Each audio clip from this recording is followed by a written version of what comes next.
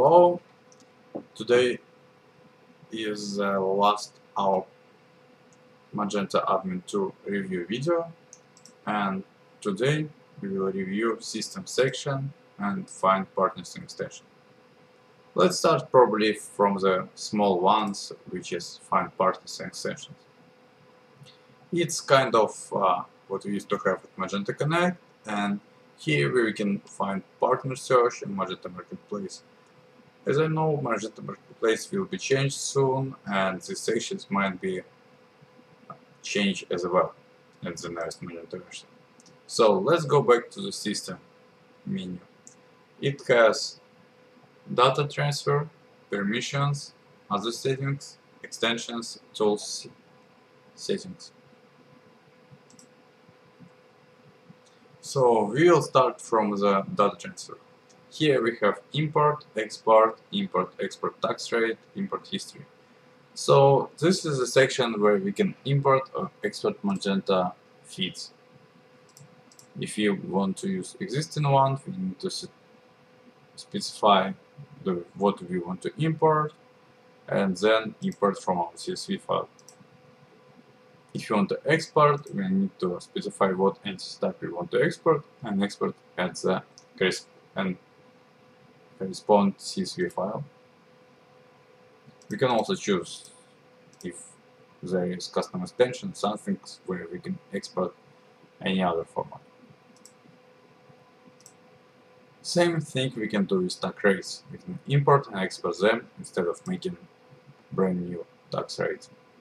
And if we did export or import something, we can see our history, where we can see what was made and download imported file. If you have our extensions and extensions use SOAP calls or they use web services and they're dependable on authorization which required access token, then we will see them in the integration menu item. Currently it's same because we don't have any extensions pointed to our Magento store. Tools. Tools includes cache management. Everybody knows that we need to clean cache if we do some changes. Magento 2 actually have different view for the cache. If you don't need to disable cache, you maybe need to refresh one because Magento cache a lot. Magento 2 cache a lot. Backups. Here we can set up when we want to have backup, or we can make it right now for system backup, database and media backup, or just database backup. Index management. We not able to update our indexes. It used to be at Magento 1. It usually happened at the midnight. So over here we can set how index is updated, do the update when we save product or by schedule using cron tab. But definitely indexes, it's very important in the Magento 2, and we can also update them from the cron tab or SSH access and get our latest results. Web setup wizard. This is something what we used to have as Magento Connect for installing extension. As I understand, this tool not complete, and Magento team will add more features to it, and from what I understand, it is the place where you will install new Magento extensions for your Magento 2 web store. Let's go back and continue on system menu. Permissions, all users. Here we can see all users at our web store. We can see logged users, and we can set up for admin users some admin roles. The all roles and roles options, they are same as was in Magento 1, so you shouldn't have issues with it. Other notifications. Here we can see all notifications which come up from Magento, like new security pages or something like this.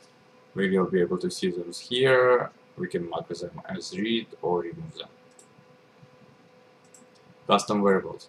Here we can set custom variables for our static blocks or any other blocks where we have to use custom variables to make sure they allowed by Magento and they won't be blocked like security issue. It was done at Magento 2. Thanks for the latest patch. And also we can manage encryption key. We can generate one, and we can change existing one. Usually when you install Magento, Magento gives you encryption key.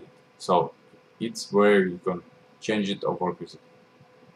So basically this section sounds like more general, and it sounds like it has a lot of settings, but we can see that it's more general settings of Magento system, and all settings which used to be at the Magento configuration or system menu, they used to be moved to the stores or any other section.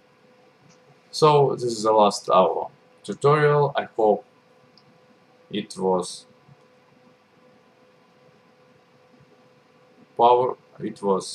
great experience for you to find out what we have in the Magento menus, what we can click, what does it mean.